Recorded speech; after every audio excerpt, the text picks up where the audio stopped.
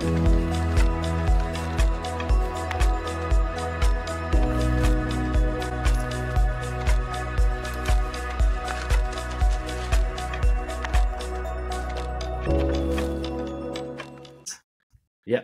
So today we are doing Corruptible by Brian, I'm going to say Klaas. Could be, is that how you pronounce it? I would say it like that, yeah. Okay, cool.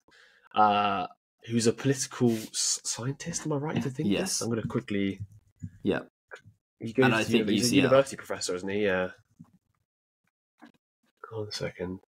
It is Brian. Yeah, he is a comparative politics at the London School of Economics. And I thought he used to be at LSE. Yeah, he's an associate professor. He's an associate professor in global politics at University College London at the moment. Yeah. Okay, cool. Yeah, so yes, he is writing all about power and the use and misuse and sort of the theory behind who gets power. And I just want to start. It's a good book, man, isn't it? I mean, yeah, I enjoyed it. We've saying this off the podcast. It's one of those books which I like personally, and obviously you like too, which is like take the common consensus on things and then kind of like debunk why it's not just that, or debunk it to the point where it's like, oh, it makes you think of other factors of why things occur, right? Yeah. It's dissecting what we take for granted as knowledge and then allowing us to consider alternative explanations for the same thing, which I really, really enjoyed.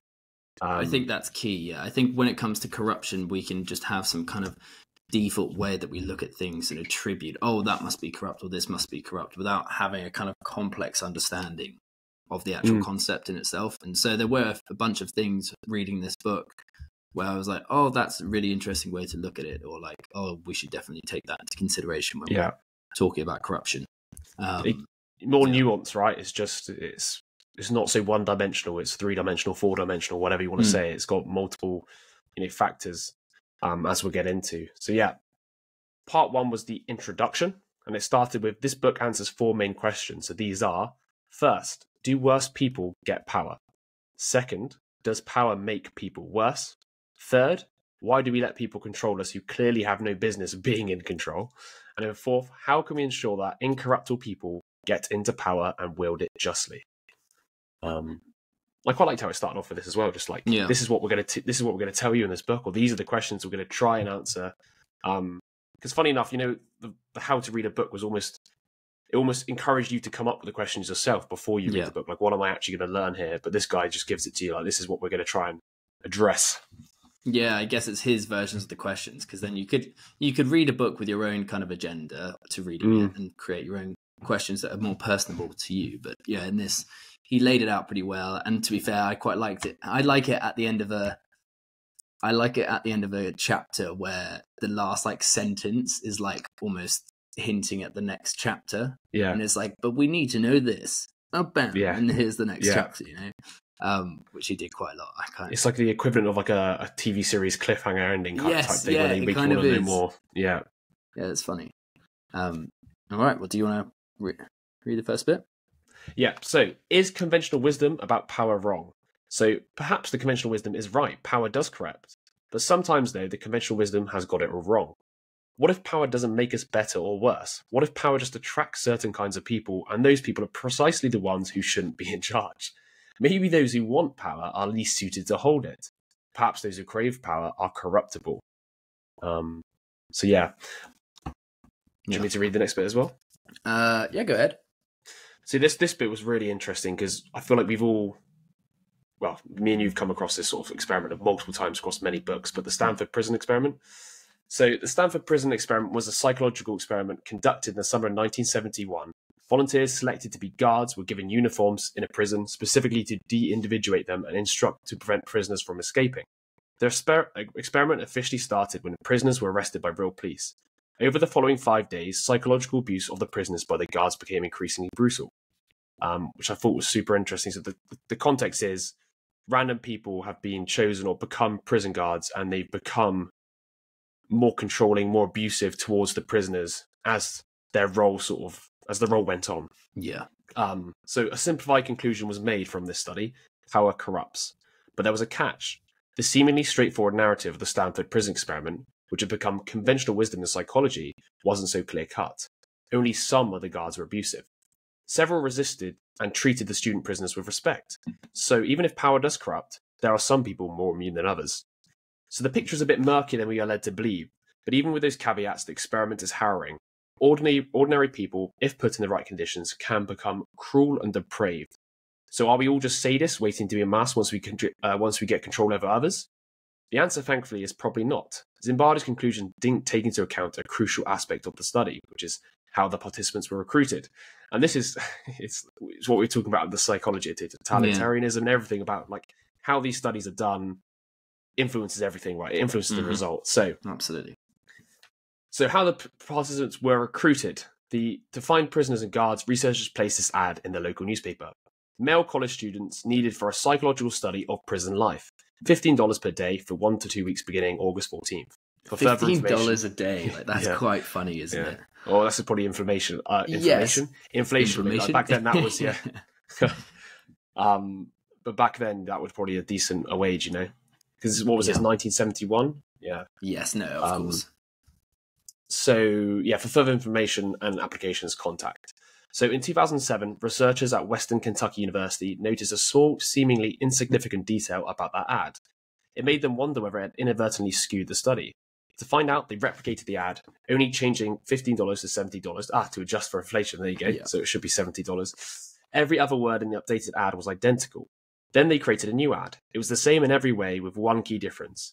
It replaced the line "for a psychological study of prison life" with the phrase "for a psychological study." In some college towns, they placed the prison life advertisement. In others, they placed a psychological study ad. The idea was to have one group that volunteered for a prison experiment and another that volunteered for a generic psychology study. Would there be any difference between the people who responded? Once the recruitment period closed, the researchers invited the prospective participants in for psychological screening and a thorough personality evaluation. What they found was extraordinary. Those who responded to the prison advertisement, scored significantly higher on measures of aggressiveness, authoritarianism, Machiavellianism, narcissism, and social dominance, and significantly lower on dispositional empathy and altruism compared to the generic study.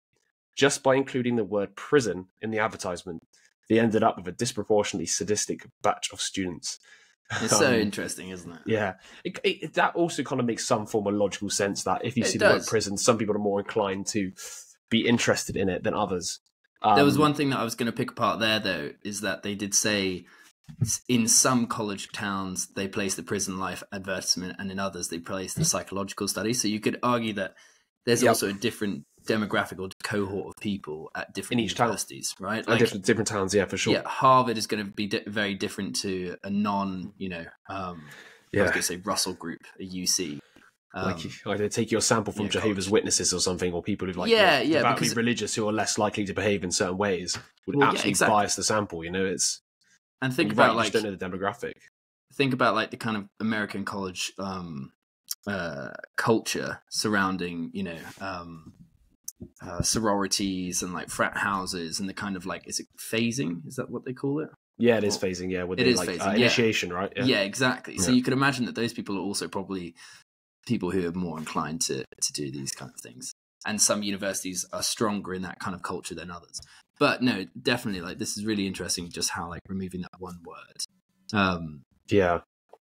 instantly attracts different people.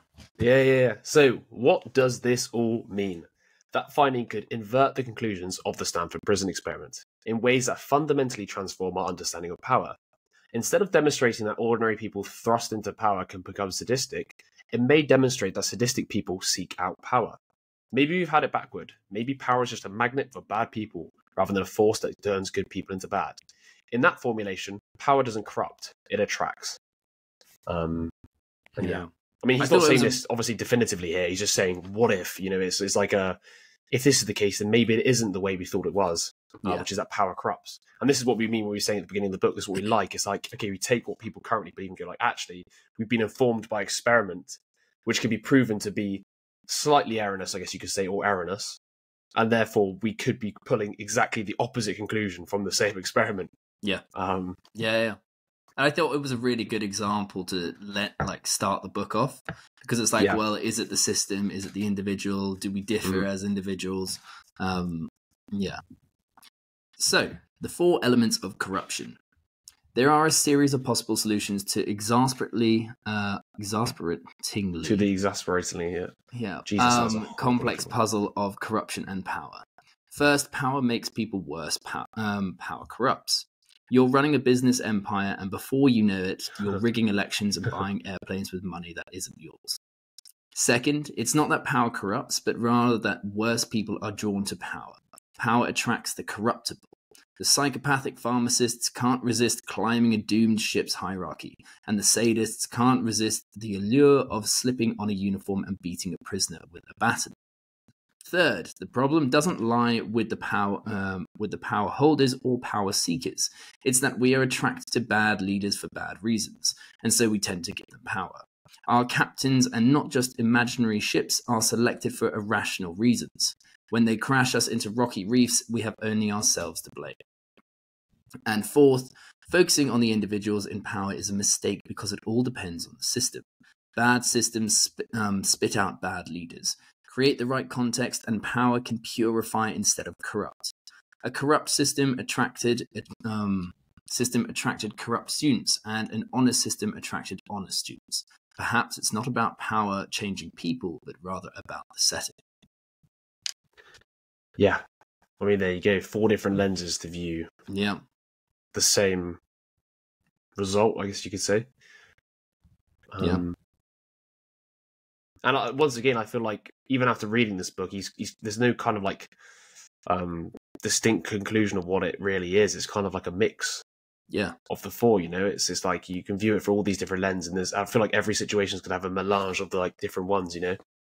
It's a different configuration every time almost. Exactly that, yeah. But it's still like saying, you know, these are the 4 factors and we need to take that into consideration. Yeah, like almost the elements, the principles, whatever you want to call it. So cool.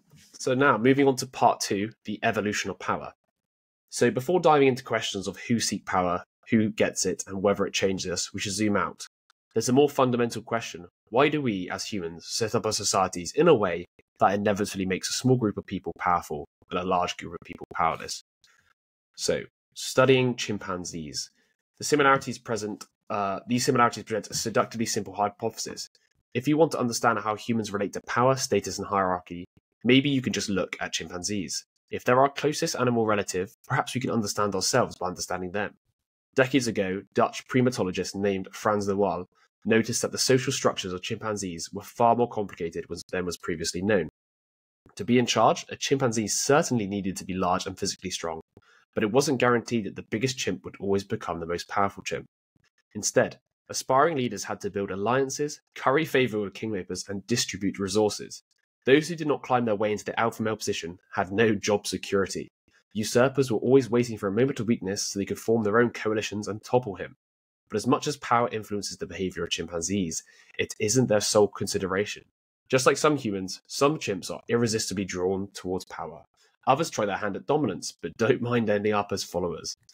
It's funny that, like, I was just, from you reading that, because I'm currently reading Anti-Fragile, it is like an anti-fragile system, as in like nature's designed this system where people are constantly challenging the leader to basically, you know, their stresses at the end of the day to build or to get like a leader that is strong enough to kind of lead people.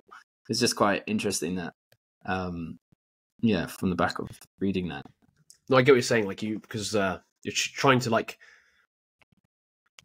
give the stresses to the leader so they can change the direction maybe or whatever of the group, right? Yeah. Because if you just let the leader run riot and just do whatever they want, eventually it's obviously going to, in some form, lead to some level of like lack of collective interest, right? Because the individual's just going to take decisions based on what they want. So by giving this feedback and stuff, But also they can become like incredibly laissez-faire, right? Because if no one's ever going to challenge them, then they're just always in control and never actually do anything because they don't have to worry about anything. So on to the next part. So how humans differ form is that right? Am I reading that right? No, I think there's a mistake there. I think it's meant to be from chimpanzees, a fairness study with children. Sorry, let me do that again. How humans differ from chimpanzees, a fairness study with children. The study had 3 versions. In the first, the children would walk into a room and the lucky child would find 3 rewards waiting for him, while the unlucky child would find 1. In the second, both children would pull a rope.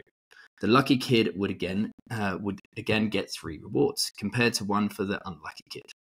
In the third setup, the children would work together equally on a task, and at the end, there would still be a 3-to-1 split. The idea was to see whether our instinct was towards sharing, and crucially, whether it mattered how the rewards were allocated. In the first version of the study, none of the children shared. In the second, some did, but the third version, in which equal collaborative effort led to an unequal outcome, produced the most intriguing result. None of the 2-year-olds shared, but an astonishing 80% of the lucky 3-year-olds gave up one of their rewards to be on equal footing with their unlucky companion. Their instinct was towards fairness, particularly after cooperating. More plausibly, the act of collaboration engendered a sense of we that led children to see their partner as equally deserving of the spoils. Tomasello and his co-authors began to wonder whether such an instinct, a cooperation instinct, had somehow evolved in humans. But was it uniquely human? Tomasello decided to conduct a similar study with chimpanzees. When the experiments were run, sharing was rare. Crucially, the setup didn't change the outcome at all. Collaboration was irrelevant. There was no sense of we and no sense of fairness. For chimpanzees, dominance doesn't come with second thoughts. And I think that's pretty fascinating because it kind of just shows you where we start to differ as human beings, doesn't it? Along that kind of evolutionary route. How we... Yeah, and just having an instinct for sharing based on collaborative effort, like in terms of we have a sense of almost justice relating to cooperation, right? Like whenever we cooperate, we feel like because we've both, or whoever you cooperate with, have put effort into the results or the spoils should be shared to some degree. It's not saying it's egalitarian, like so they all give 50-50, but it's just saying they're more likely to give some of the spoils away if you collaborate. And it kind of makes sense. If you can just do like a thought experiment, like you and your buddy go do something together and one of you gets paid or something, you'd want to share it more than you both do the lottery and one of you wins it. Yeah. To some degree. Or like some sort of like gambling thing or whatever, So I wonder if there's also like an element where just we're able to perceive the future and that we will require that person's like help again. Yeah. And although they didn't like contribute like 50% in this regard, that we still need them later on, and so it's worth us sacrificing a bit now for the future. I'm sure that plays into a little part of it for sure. You know, I think that was one of wasn't that one of Matt Ridley's like arguments in the evolution of cooperation? I think it was, wasn't it? Like the idea of like you said, knowing that you're gonna have to collaborate again in the future, so having an instinct to share the spoils makes sense, especially if you were like evolved to be in a small society where you're obviously just going to see each other all the time. Yeah. And I think that kind of touches on, one of the fundamental aspects that makes us human and makes us different is that we can perceive the future. And it's almost like, we're plagued by the idea that we can, know the consequences of our actions to an extent, whereas animals can't. And so they act in the now, in which case they wouldn't need that. They don't care that much about fairness because they can't perceive it as much later on.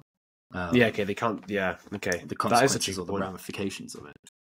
Yeah, it would make also sense why that was like that instinct has become something we act on as well. In comparison, like if you can't see the potential benefit, they don't act on it emotionally or whatever. So that was an interesting point here about obviously the evolution of cooperation. Now we're going to start looking into sort of more the aggressive side. So our primate legacy. The evolutionary psychologist Mark van Vught, I don't even know, pretty sure that's Voot, explains it would be very strange if even in these hunter-gatherer societies that there wouldn't be people who try to dominate others, because that's basically part of our primate legacy. So the changing logic of violence. The development of ranged weapons changed what the fittest meant when it came to survival of the fittest. Size was no longer as important. Evolutionary biologists have argued that this shift is a key reason why the physical size differences between males and females are narrower in humans than in any other great ape species. If the scientists are correct, then part of the reason why men are usually inches rather than several feet taller than women is because of how our shoulders are designed. But the biggest change that came from ranged weapons and the great leveling they made possible was the flattening of hierarchies from chimpanzee despotism to hunter-gatherer cooperation, which is another good point, which we weren't thinking about. Then obviously cooperation, the instinct for cooperation is there, but also the logic change of violence, which is now like, you know, they want to piss people off because they can throw a spear at you or whatever. Yeah. I've never heard that point before where, like, you know, the sexual dimorphism, you know, the reason why we're like men are bigger than women has shrunk due to not being as much of a dominance hierarchy based on just but not size. needing the size. Not needing the size to be like the alpha male is less. Like in pretty much all the other like species, right? It's based usually upon size and strength to some degree, not all, but to some degree. Yeah. And then obviously you think of this, like he's saying here, once the ability to forge distance weapons became available to humans, the size didn't matter. So therefore, sexual selection would have probably gone to the people who could use these weapons the best, or whatever, you know. Yeah. It's a good point. Yeah. All right. So reverse dominance hierarchy. Chris Bohm, an anthropologist at the University of Southern California, developed a broadly accepted explanation for the subsequent flattening of hierarchies in human society. He coined the somewhat clunky term reverse dominance hierarchy for the phenomenon, but the idea is simple. A dominance hierarchy is a steep triangle, with the head honcho towering over everyone else from the apex. A reverse dominance hierarchy is a flat line, where everyone is more or less equal, at least formally. Boehm explains that anyone who tried to change the flat line back into a steep triangle did so at his or her own peril. As one anthropologist put it, all men seek to rule, but if they cannot rule, they prefer to be equal. Our instinct to rule was superseded by a stronger desire to not be ruled by someone else, which is a really interesting point. So, instead of accepting that primate-style arrangement, many early humans designed a different way of life, in which nobody could be in charge. Any individual who tried to seize power, what Boehm calls an upstart, would get dominated by the group, torn back down to the same level as everyone else. The upstart could face expulsion, harassment, or even death. I wonder if this is where that sort of like super aggressive, like troll internet behavior comes from. Because a lot of it comes from like envy and trying to bring people down, you know? And I wonder if that's that like instinct channeled through the social media. They're like, this person thinks he's better than me, he's posting online, I'm going to shout loads of hate at him and bring him down to my level, you know, kind of thing. It's not overtly saying I'm more dominant than you, but by having by doing something like that, you're kind of almost suggesting that you are, because you're putting yourself out there in the media or whatever, you know. Yes, well, I wonder, like, it probably fluctuates along the spectrum, right? You probably have some trolls who are really insecure and so want to bring people down to their level, but then there are some people who are boasting a lot and need to be brought down, right? Yeah. And so it's just like finding that kind of optimal point at which you'll bring everyone down to the same kind of point. Yeah, interesting. I saw an example. It's really annoying. I saw an example of this the other day, and I just can't remember it. But I remember like thinking about this point. I was like, "Oh, that's why they're doing that." What was it on social media? Was it on like in like real life? You saw something happening? It was like a documentary or something. It might have been a bit in like, maybe it was the David Beckham documentary. The idea that Alex Ferguson, you know, would just be like, I don't care if you scored the fucking winning goal. We're getting back on, right? There's not going to be a leader here. We're all a team. There's not like one person that's leading it. Instead, it's like, you know, fuck it. Okay, done. We're moving on now. And wouldn't acknowledge. And then he would also not acknowledge the bad stuff either, which I thought was quite good. You're not like trying to lift someone up. You're just trying to like, it doesn't matter. It's keep the level heads like. Yeah. Nothing is good or bad, but thinking makes it so. That kind of like old saying. Okay, yeah. I guess I don't know if the parallel with the trolls actually makes sense now that I think about it more. But like, I feel like, there is this instinct in all of us for sure, or at least I don't know. I see it myself sometimes. That is like rejects the idea of being dominated in any form. And when I say domination, I don't mean like physically, but I mean like also mentally, and like it's like when people get told what to say. You know, this is kind of what there's like anti-woke movement as well, is because people just like hate being told that what they like. That first of all, that they're like below other people, but also they hate being like controlled in that way. Yeah, more so than like leading. I thought that was quite interesting. Yeah, for sure. Yeah. So yeah, the return of power and hierarchy. So between 11,000 and 5,000 years ago, everything changed. Bands were mostly replaced by tribes, chiefdoms, and archaic versions of states. Hierarchical societies that did exist got more hierarchical. Our world was no longer flat. Power returned with vengeance. What had happened? So the changing logic of war. As ranged weapons became more common, the dynamics of warfare started to dramatically favour societies with more soldiers. If a few hundred people got together and formed an army under the rule of a single chief, egalitarian bands of 20 to 80 members just couldn't compete. And when humans get together in large groups, or larger groups, flat societies become impossible.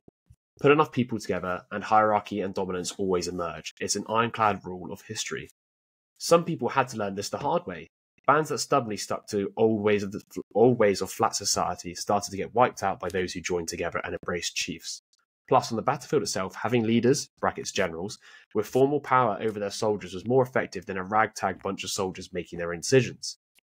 Take this following example. So you have two armies, one with 500 archers, the other one with 1,000 archers, unleash the arrows out once. For simplicity, let's say that 30% of the archers hit their target. 300 archers from the smaller army are wounded or killed, 30% of 1,000 arrows, fires equals 300, but only 150 archers from the larger army are hit, so for 30% of 500. After one exchange of fire, it's now a battle of 850 versus 200. The 2-to-1 advantage is quickly shifted to a more than 4-to-1 advantage. After one more volley, everyone in the small army will be wounded or killed. The bigger army will still have 790 archers left. Battlefields don't always follow the logic of math on blackboards. Tactics, terrain, and the element of surprise, as well as quality of weapons and soldiers, are all incredibly important variables. But the key point is this. Mathematical logic shows that the advantage of having a larger army is much greater for armies using ranged weapons than those engaged in close combat. Those battlefields dynamics didn't stay on the battlefield.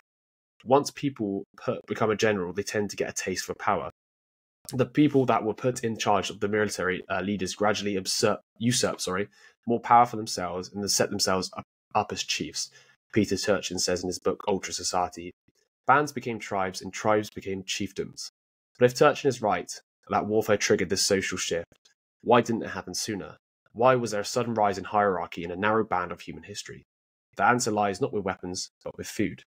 So yeah, I do quite like this chapter. Do you remember? Because obviously this was like, without going into like the rest of the points that we discussed at the very beginning of the book, like the 4 elements of like power and corruption or whatever.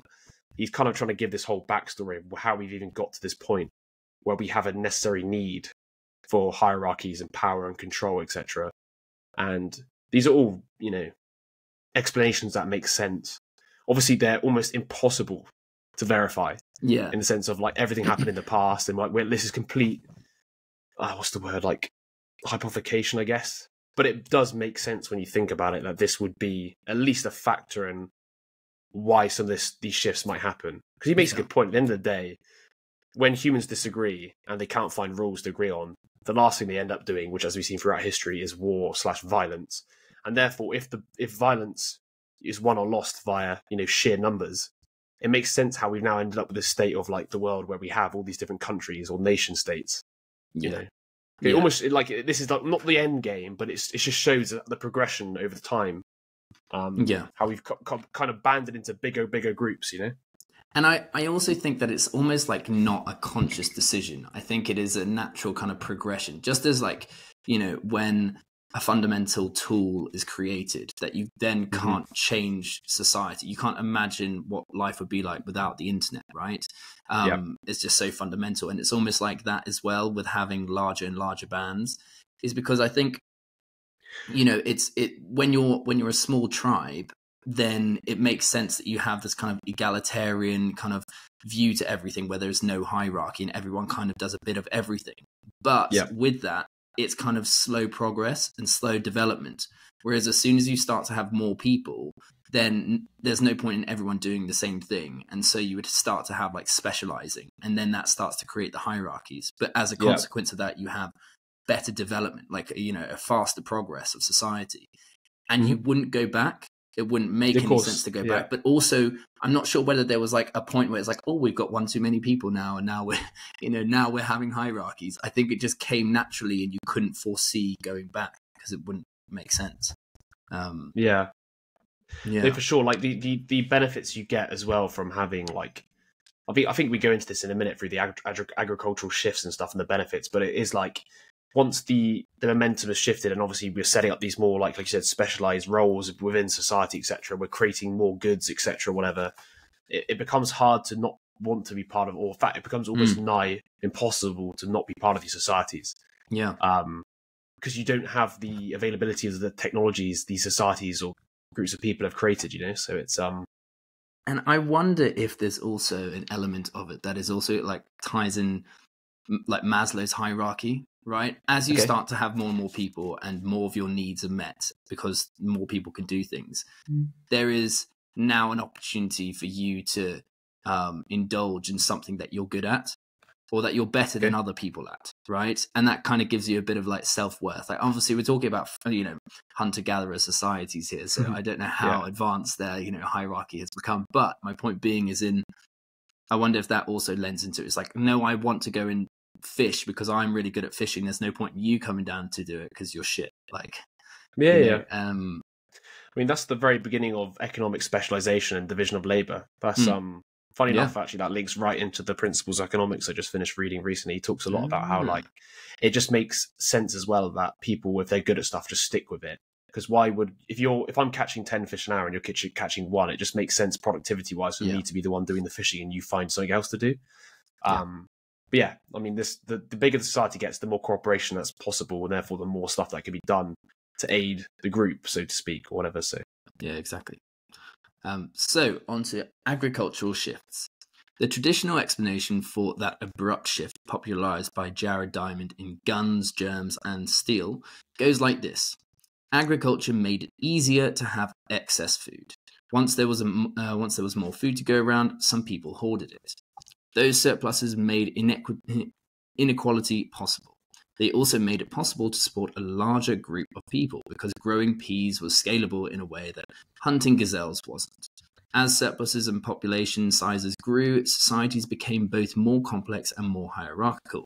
And with surpluses and hierarchy came more conflict, as individuals and groups fought to establish their primacy in a rapidly changing system.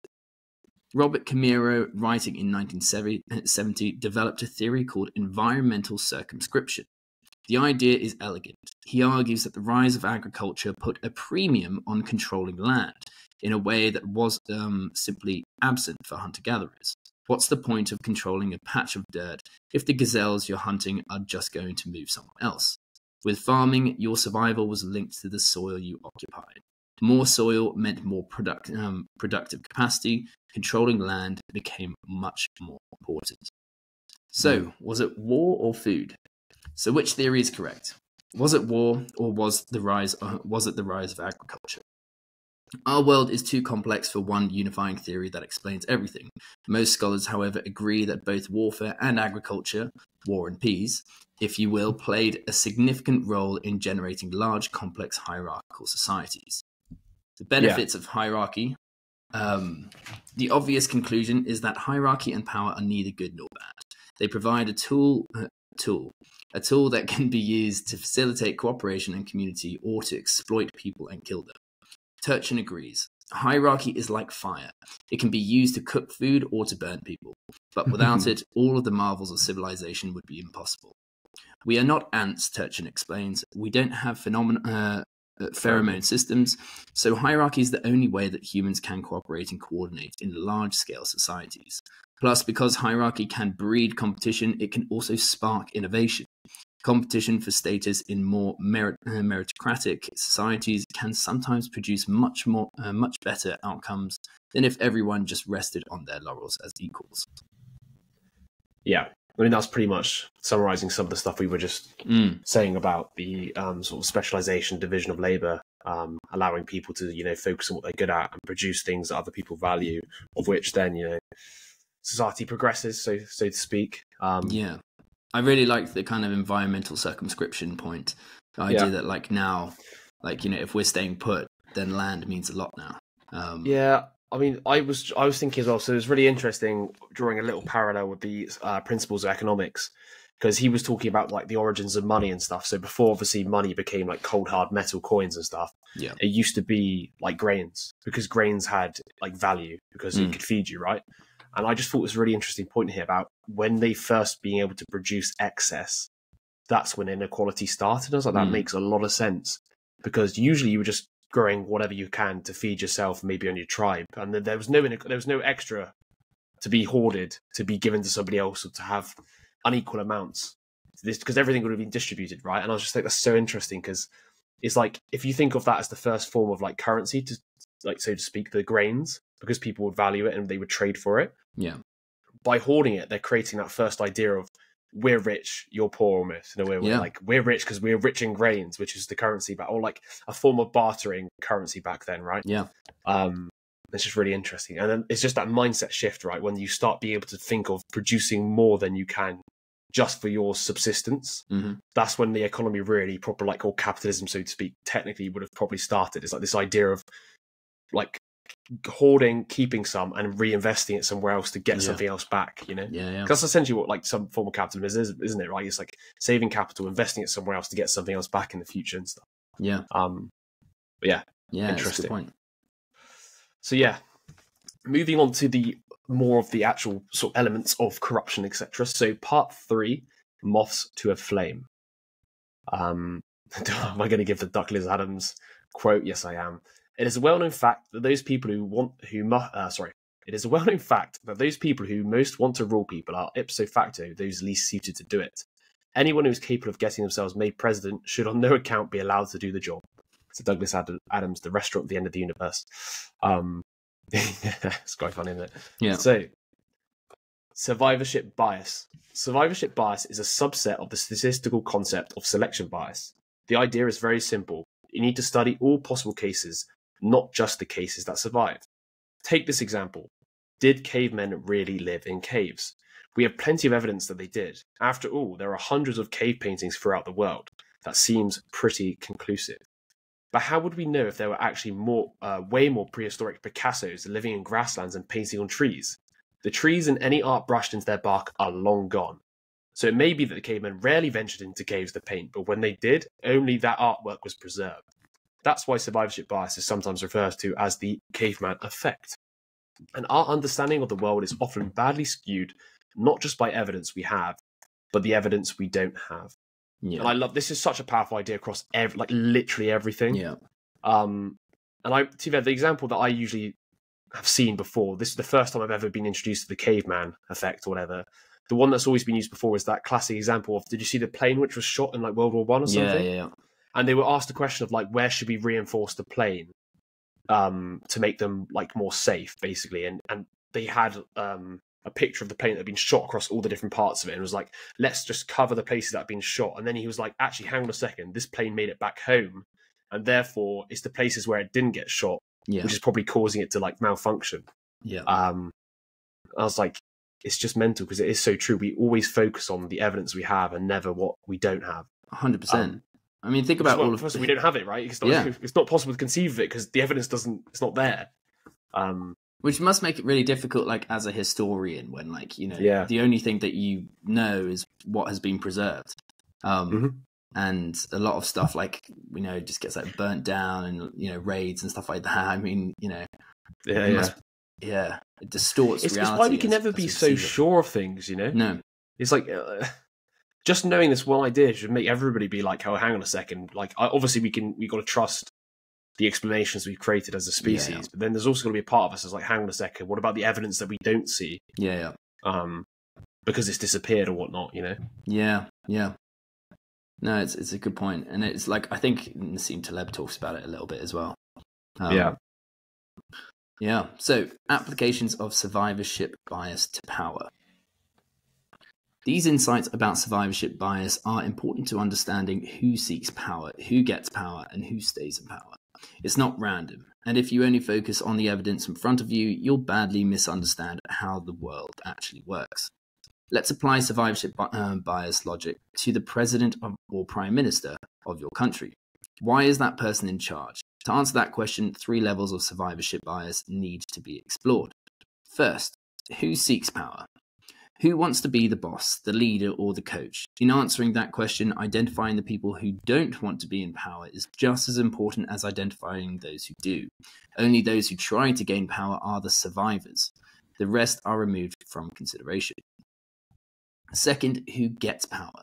Most positions of authority involve competition. It's not always a fair fight.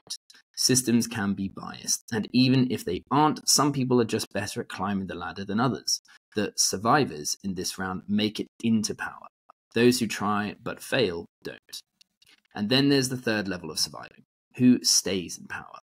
Plenty of people are a bit like Icarus. They soar too high only to get burned and plummeted back to Earth.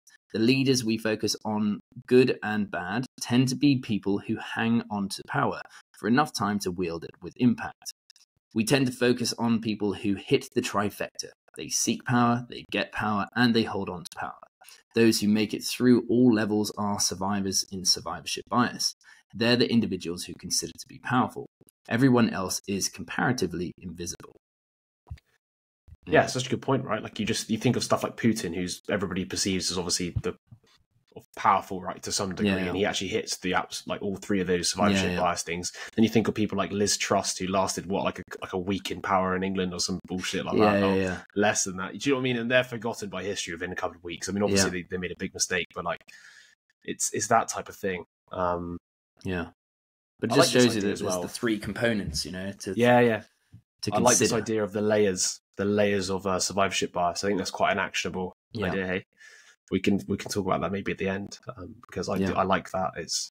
You could probably dissect most bits of evidence as well for certain theories or whatever through this idea of like what are the sieve for the survivorship bias here, like what layers does it have to go through to be seen, absolutely, whatnot. So right, the next part we got here is self-selection bias. So who pursues power is not random. Certain types of people crave it, and we try to seize it for themselves. That produces a form of self-selection bias. We recognize self-selection bias easily in other aspects of our lives. For example, tall kids are more likely to try out for the high school basketball team than short kids. That's why basketball teams are never a random representative sample of the population. The same is true for those who seek power. Certain traits cause some people to want power more than others. Too much attention is paid to the notion that power corrupts. Not enough attention is paid to why corruptible people seek power. So, what happens when a position of power is unattractive? So what happens when a position of authority isn't particularly attractive? Without competition, self-selection is the only thing that matters. If only one person applies for a powerful job, then any power-hungry cretin can waltz right into authority. That's like rolling out the red carpet to the worst kinds of control freaks. And they do, too often, are the ones who precisely run our neighborhoods. And I thought this is a really interesting point about this idea of like, let's say the job actually sucks. Like it's really not attractive. It's not well paid, but it's a position of power. If you think about it, it does make sense for people to select themselves for that job. Yeah. If they're not interested in the money or whatever, they're not interested in the actual job itself, they're highly likely to be interested in the fact that job offers them a gateway to power and control and whatnot. And I feel like this is kind of, the next point is the police. I was literally just about to say, think about like policemen, for example. So fixing police brutality. Looking at the wrong problem. After the horrific murder of George Floyd in the spring of 2020, police reform has taken center stage in the United States and around the world. The problem is that most of the reform efforts are making the same kind of analytical error that the World War II generals were making before Abraham Wald set them straight. Departments are thinking too much about how to change the behaviour of police officers they already have, while thinking too little about the invisible would-be police officers they don't have.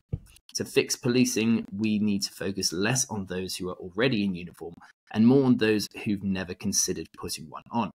When you recruit into positions of power, it's not just about who gets the job and who doesn't, it's also about who applies in the first place. The reality is, a huge number of police officers have admirable motives for serving their community, but some don't. If you're a bully, a bigot, or a sexual predator, policing is a really attractive career choice, says Helen King, who served as an assistant commissioner of the Metropolitan Police in London. Do you want to do this bit? Yeah, I can give it. So, who are the police? To get the right people in the uniform, the image of the police department matters enormously. When local police officers start seeing their job as military missions, they're going to hire more soldiers to complete them. Nonetheless, so much of the debate around police reform in the United States is focused on changing police tactics, de-escalation training, body cameras, banning chokeholds, better oversight when force is deployed. All are worthwhile reforms, but they're all aimed at changing what the police do. Too little attention has been paid to a more fundamental cause, who the police are. What's likely to be more effective? Spending millions trying to retrain the small group of overly aggressive people who view themselves as soldiers and see policing as a war, or attracting less aggressive people to the profession in the first place? Beyond the obvious issues that creates, the perception of racial bias in policing creates a vicious cycle. If people believe that the police abuse racial minorities, then people who want to abuse racial minorities will be more likely to sign up. That's one of the difficulties of police reform. To fix policing, you need better recruits, and to get better recruits, you need to fix policing. What the police do matters, but who the police are may matter even more. And if you don't design recruitment policies properly, you end up attracting all the wrong moths to the flame of power. And yeah, I think the policing is a very good example. Obviously a very topical example as well. But you can kind of see the point here, which is, if you... It's like that example of like when they say something like somebody commits suicide and they put it in the news, the amount of suicides goes up, It's like copycat almost, like it kind of like it creates the association between the two, right? And then obviously people from this aspect here is like, oh, I hear about the police like beating somebody up, I fancy beating somebody up in my free time deep down in the recess of my mind. I'm gonna sign up for the police, you know? Like it's not outspoken. People don't think this, I don't think logically. It's just kind of like it's almost like a feeling they get. They're like, oh wow, like I like a bit of that. Like I'm an aggressive individual. I like to sort of do that. Or I would like to do that, and therefore they're like, oh please, that's for me. No, absolutely. I think it is like definitely something to take into consideration because it does create this corruption kind of as well, man. Self-fulfilling prophecy. Because this relationship is suddenly made, and it does require one side to almost take the first step to stop the spiraling down. You know, I think in this book he gave like an example of like the New Zealand task force, and they like were releasing some kind of ads to recruit people, and it was like kind of a pun, or like it was quite kind of funny because it would be this guy and this like these two police officers, and they're chasing this person. They're like, or they're chasing something. They're like, stop, you know. And then they see this old woman who's like struggling. And they stop to like help this old woman, and then they continue on afterwards to go and get this, you know, perpetrator. And then when they get there, it's like a cat or something that's like stolen like something. And the whole point was like you have to care about everything, not just about beating someone up or like, you know, using your position of power in your own benefit. And I think that is something that like needs to have more emphasis on, like who's being hired, because you're right. I remember listening to was it Sam Harris, and he was talking about the statistics just after George Floyd about who gets pulled over and like who the media actually puts their attention on and who gets what becomes popularized. And they were talking about, you know, there are way more like white people who are shot apparently, because obviously they account for a larger percentage, but it's nowhere near popularized, or you know, the media doesn't report it anywhere near to the same extent as black shootings. And so then it distorts your perception of how the police are treating different types of people. And so if you are a black person, then you're going to be like, well, there's this unfair approach to black people from police, because now, and I'm not saying there isn't, but I'm saying that now like perception is distorted because it's not an accurate reflection of who actually gets pulled over. Yeah, but the attention has been guided towards it. Exactly. Yeah. And so then that would change their behavior. And that's what he was saying, was like, you know, naturally you are going to be a bit on edge when you're pulled over, because you think everyone who gets pulled over suddenly gets, you know, treated pretty badly if they fit into the same category as you. I think it's also quite interesting as well. I was just thinking about it, not even just from a police perspective, but I wonder as well if for example, somebody gets a reputation, for example, the Tories get a reputation for corruption, if that increases the amount of people who want to be in the Tory party if they want to be corrupt. So you kind of go, I mean, how does government corruption, like if there's an image of corruption that it interests the people who are for corruption or want to be corrupt, you know? Yeah. It's kind of those things that the more it gets out, the more people who are interested in that type of thing want to get in. Like, so I wonder if like that gets impacted too. That's a good point. But I don't think corruption is the end goal. I think corruption is something that becomes part of the process. I think it's more like, I want power and I don't care what I'm going to do to get there. Right? Cool. Okay, yeah. It's a different type, isn't it? Like, corruption is more like getting something out of it, whereas power itself, like in terms of like being able to physically dominate somebody through the police, is slightly different than the corruption I'm talking about here. But yeah. No, that's a good point. All right, so on to part 4, the power delusion. Why our Stone Age brains cause us to give up power to all the wrong people. There's a fundamental truth about human society. We're often more obsessed with how something or someone appears than with who they are or what they can do. Power is no different. If you look like a leader, it's easier to become a leader. That's why we often end up with a lot of cruel, incompetent people in positions of authority, such as Macron or Trudeau. At first glance, that's a bit perplexing because power is relational. In other words, individuals can't be powerful alone. To become powerful, you need people to control. Power is therefore given, not taken. Or as primate expert Frans de Waal put it, you cannot be a leader if you have no followers. So it raises the obvious question, why do we let awful, incompetent, even murderous people control us? And why are so many white guys in ties? The answer is partly because of the flawed evolution of our brains, dating back to prehistoric times. To see how this happened, we need to take a closer look at the signaling and status symbols. So yeah, signaling and status. The dimensions of signaling, honest versus dishonest, costly versus costless, are useful for analysing human behaviour when it comes to power. We're constantly exhibiting honest and dishonest signals about whether we are dominant, or powerful, or weak and submissive. Sometimes we don't even realise we're doing it, but we are consciously aware of how to signal status. Big houses, Rolex watches, and designer clothes are all examples of deliberate and costly signalling to show excess wealth. This signalling is most effective when it's frivolous because it shows you're so rich that you're willing to effectively light money on fire for no practical benefit. Such ostentatious displays of wealth as a mechanism to attain status were deemed conspicuous consumption in the late 19th century by the economist Thorstein Veblen. The French sociologist Pierre Bourdieu later argued that contrary to earlier belief, such displays are completely rational because they simply represent the conversion of money into social capital. For example, philanthropists often end up being perceived as leaders in society simply by waving around big checks for good causes. Yeah. But it makes sense. I mean, like, you know, money isn't the thing at the end of the day that people chase. It's what money can get you, and that's like power and sex. Which is power. No, it's power. I guess then it comes to like, I can't believe he hasn't defined power yet. I can't remember if he does later in the book, but like, for me, a form of the power is just being able to transfer or influence people's actions, so to speak, or influence the world, I guess, in some way. Yeah. And obviously money does buy you that, because if you have lots and lots of money, you can influence people to do things that you wouldn't do yourself, right? Yeah. Such as even wage wars, man. If you're that rich, like you get your own mercenary force, you know, like it's. No, it's true. And so, yeah, it makes a lot of sense. And I do like this kind of point that he's touching on of how, you know, there is a discrepancy in today's environment and our kind of prehistoric brains and how they work, and how it's just our behaviors are manifesting in today's world. So, masculinity and leadership. Our Stone Age minds have created a mismatch with our diet and our fears. Then it seems logical to wonder whether we also have a corresponding mismatch in selecting leaders. Are we hardwired to favour traits in leaders that our Stone Age ancestors would have found most desirable?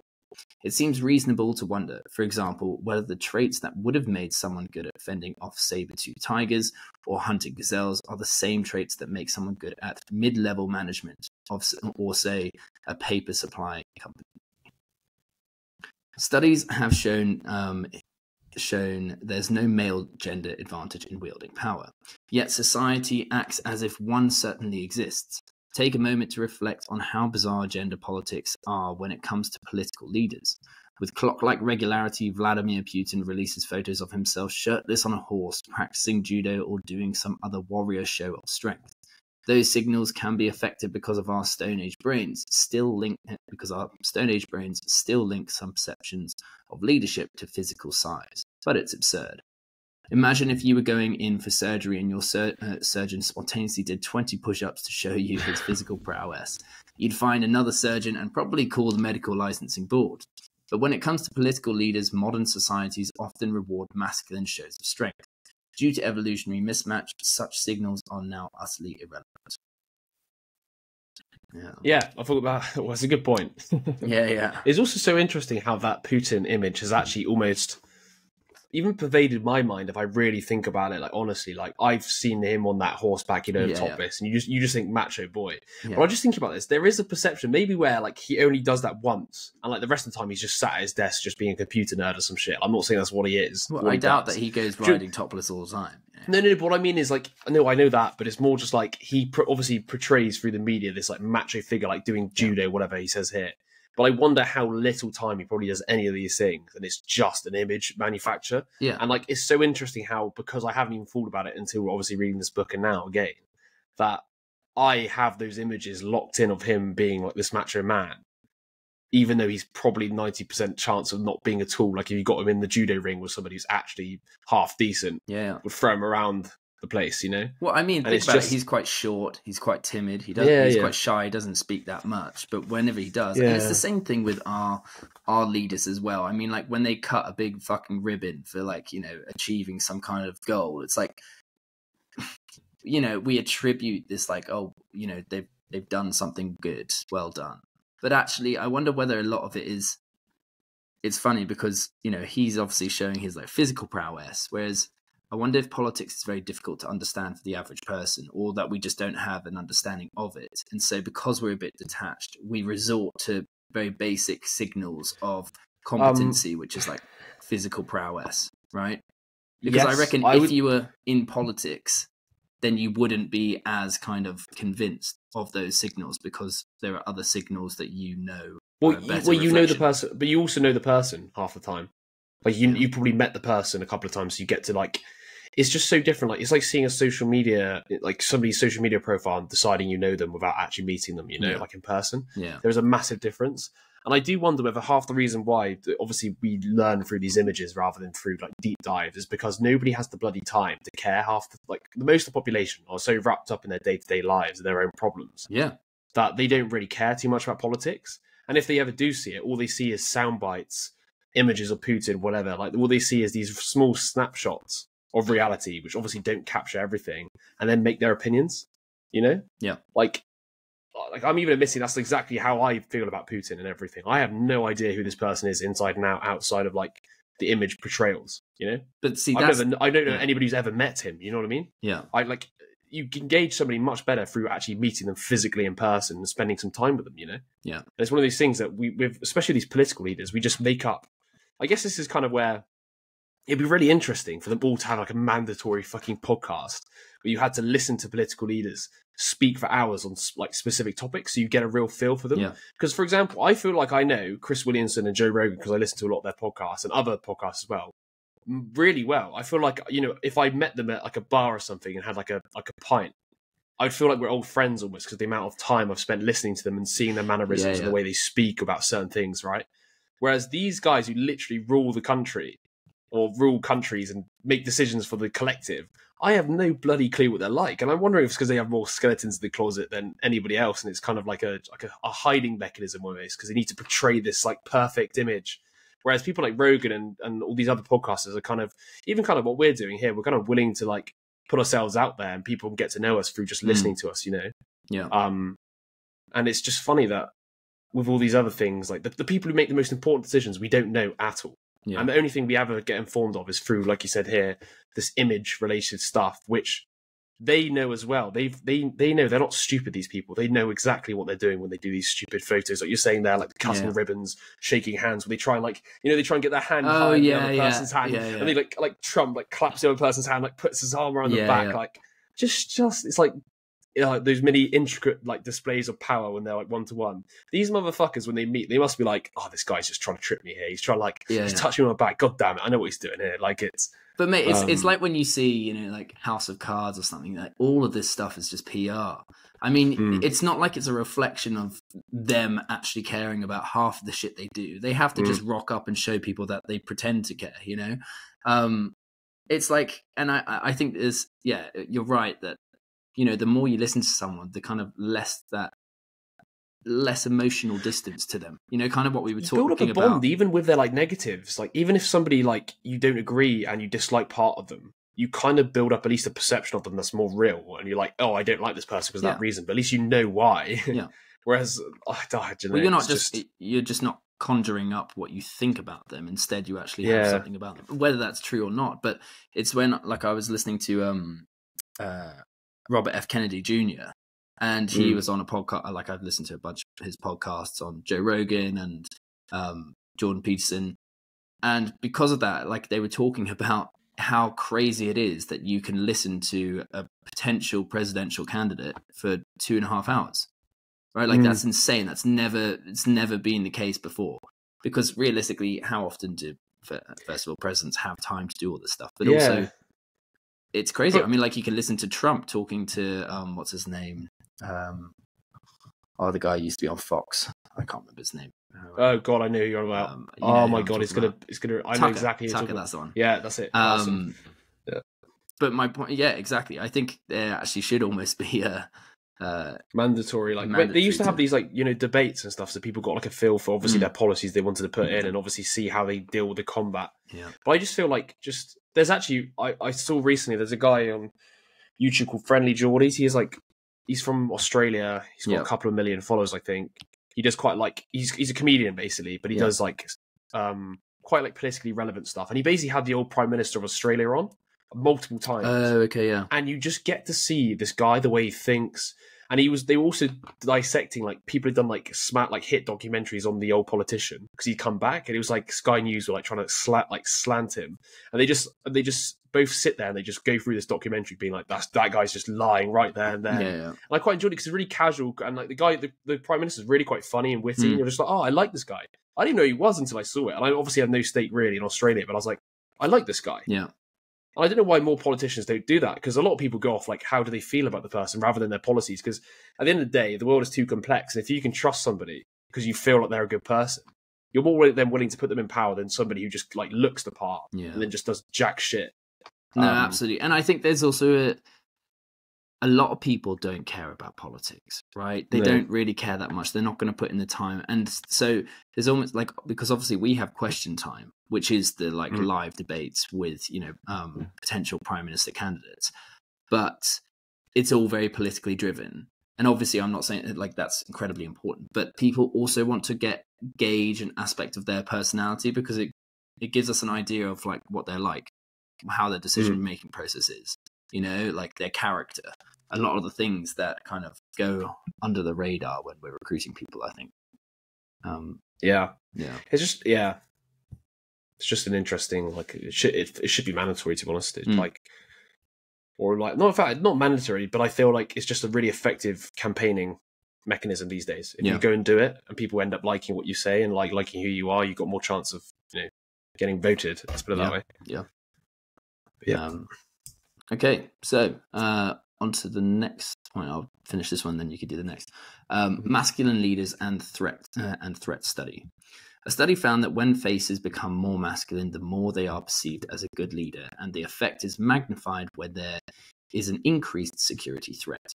Van Vugt calls this notion that we tend to pick modern leaders who share physical characteristics with men who would have made good warriors or hunters in the Stone Age, the Savannah hypothesis. He explains evolution has burned into our brains a set of templates for selecting those who lead us, and these templates are activated whenever we encounter a specific problem requiring coordination, such as in times of war. It's one of the reasons that authoritarian-style strongmen, the term is no accident, gin up fear or provoke conflicts to consolidate power. They're activating our hunter-gatherer instincts to turn to someone who seems strong when we perceive a threat. Yeah, I mean that makes sense. We've got these like kind of default rules, heuristics almost. So when it makes sense. Like, to reduce the complexity of reality, we go off like reliable signals from the past. Yeah, But like with every single animal, there's reliable signals that get hijacked. You know, it's part and parcel of living, I guess, to some degree. Like once people realize, oh, this is a signal that people like use to make decisions, let's just try and corrupt this heuristic that people are using by pretending to be that of which they're using. But like, especially for example, if you know the circumstances which lead to that, which is a crisis, and this kind of what they talk about in the shock doctrine, which we'll get around to podcasting and summarizing on at some point. But if you can invoke a state of psychological stress, some kind of crisis, then you know that people are going to resort to some kind of archaic, template that no longer works in today's world, right? So then you can, like you said, hijack that ability to direct their kind of decision making in a way that you want. Rush decision making as well, for sure. Yeah, but the best, I don't know. I guess I feel like the best decision making is always made with time, zero stress, lots of time to think about all the variables, right? Like it's no good decision has ever been made with like, this is happening, has to be decided by the end of today, otherwise everybody's going to die, blah, blah, blah, blah, blah, blah. You know, when you make a crisis and we make, rash decisions, so to speak, you're always going to maybe jump the gun, miss important information, variables or whatever, but yeah. C'est la vie. Okay. Friends, enemies, or strangers. The biologist and author Jared Diamond, in his book The World Until Yesterday, argues that hunter-gatherers classify everyone into three groups: friends, enemies, or strangers. Friends are those dozen of families that make up your band, who are from the bands you're on good terms with. Enemies are people you recognise but are from a rival band that lives in the same same area.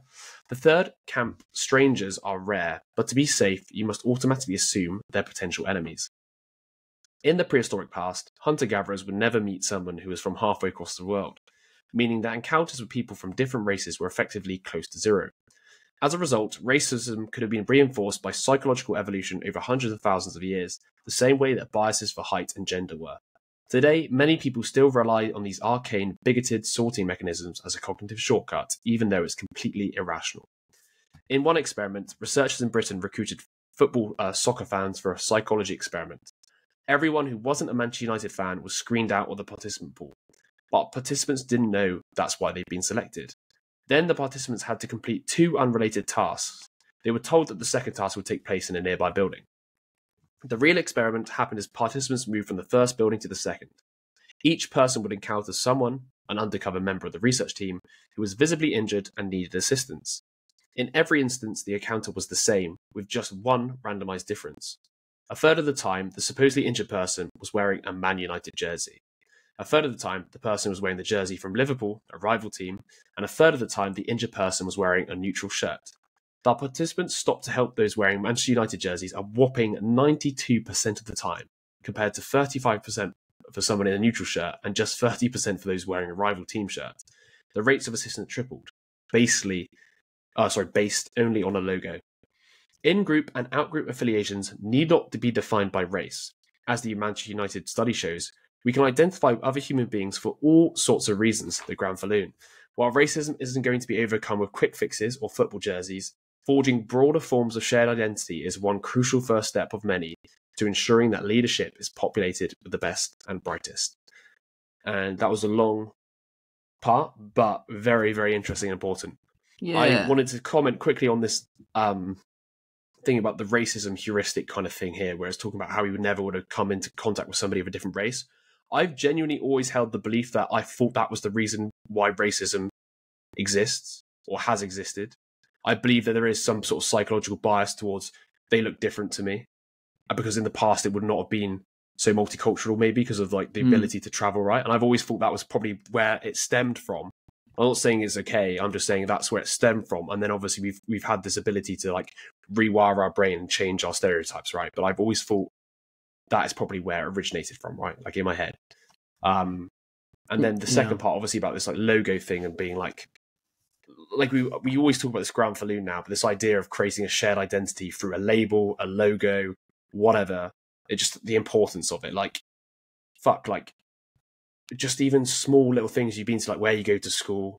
Like now living abroad, right, in Paris, like whenever I hear somebody's from Bristol, I'm like, oh my God, from Bristol. Like, what the hell? Like, where I'm from. Like, it's so, I treat people so differently based on these like shared mini crucial steps or identities. And there can be many of them, right? Like, it's nuts. But it's so interesting, the massive psychological impact it has on people. To help. It is, but I've got an issue with this bit because I don't know whether it is racism. The way that I perceive racism is I think that there is an intention there, right? The fact that you have some kind of unconscious heuristic of how you treat people, I don't think it should be referred as racism, right? Yeah. And I think in this part... Yeah. Sorry, go on. Yeah. No, the only thing I was going to add to that is actually, I do agree. There's a difference between outright hatred and like attack on somebody for for race reasons, in comparison to an evolutionary heuristical response, which is like maybe watch out or pay attention. Yes. So my response would be something like the heuristic I saw. Not saying, oh my God, I'm designed to hate people of opposite races. Absolutely not, is what I was trying to say. It's more like I would have been designed to be like, oh, hang on a second, are they a friend or a foe? Yes. The first question you would ask yourself. Precisely. Until obviously, and even off the back of the kind of football study, I mean, he literally says that people wearing a neutral t-shirt is 35 and people wearing the like rival t-shirt is 30. That's almost, there's no difference there, right? So it's not like you're actively saying, I'm not going to do that to someone who's wearing a Liverpool shirt. You're just not clocking it because your brain is obviously wired to clock certain things that realistically will benefit them. And in this case, it will be someone from the same member of the team, right? Like someone who is part of the same tribe. And so I'm not disputing any of what he's saying. I think we do have these like kind of prehistoric kind of biases, but I don't think it refers to like, I think it's more, maybe it's like a prejudice or just like how we prioritize certain people, but I just don't think it refers to like. I agree with I think prioritize is the perfect word for it. I think is, if you see that shared logo of which you then almost have this like massive shared identity, and I think he's also picked, funny enough, one of the most tribal things possible, like a football team. Like, let's be honest, like people feel so passionately about this stuff. Like it's completely different to certain other small things, but with football is massively tribal, right? Yeah. And basically, what it is just a priority framework for like most people when they see somebody injured on the street, like fuck it, like even me, depending upon my mood, would be my way I treat it, depending upon the context. Like, where do I have to be? Am I in a rush? Do you know what I mean? That type of thing. Yeah. So I guess it's the same there. But the moment you see somebody who you can instantly relate with, there is that pull. It's huge. There's this like pull. There's this like tribal pull of like, oh, this is somebody who needs my help. Like, fuck, if I was like walking in Paris, right, and I saw some guy wearing a French shirt injured on the street compared to somebody in an English shirt, like genuinely, like I feel bad even saying this, but I would know deep down my instant response would straight away be like, I'm going to help this English person first. Like, and it sounds really bad.